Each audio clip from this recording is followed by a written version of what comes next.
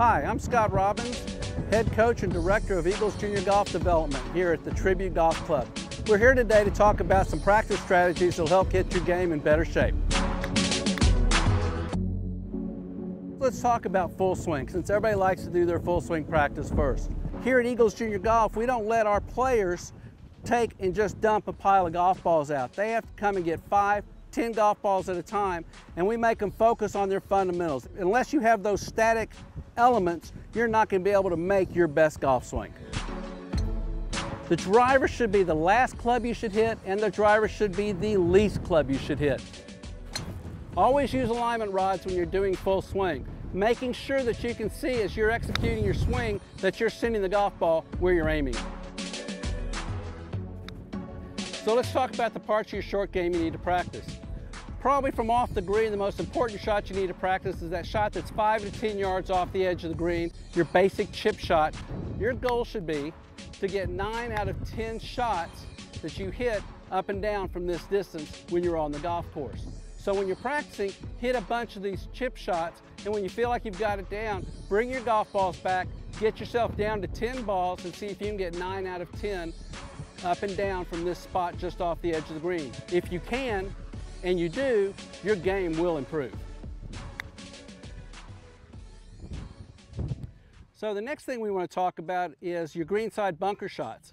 So we're talking about also varying not only just one basic shot, but when you're in a bunker, hit different length shots, hit different trajectories, hit different clubs to figure out what club's best for what situation.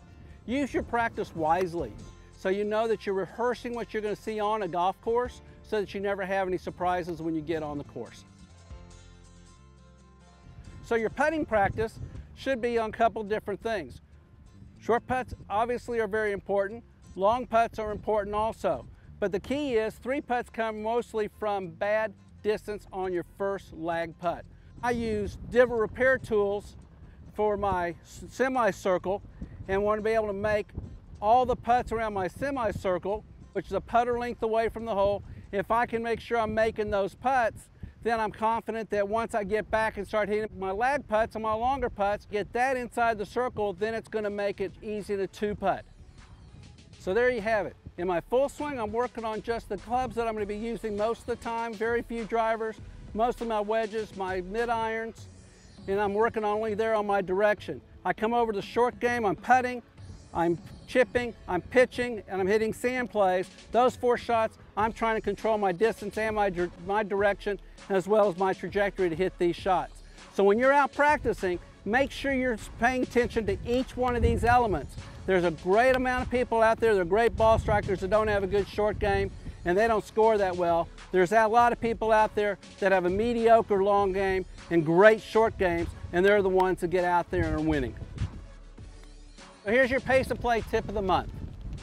It's hard to remember and hard to know when you're out there playing if you've been on a hole for 10, 15, 16, 20 minutes. The easiest way to remember to do that is just make sure you have that group ahead of you always in sight. What I mean by that is that they're never more than 1 shot ahead of you. And if you find your group in a gap situation, just make sure you're setting the pace in your group and playing ready golf and getting to your shot and executing as soon as you can.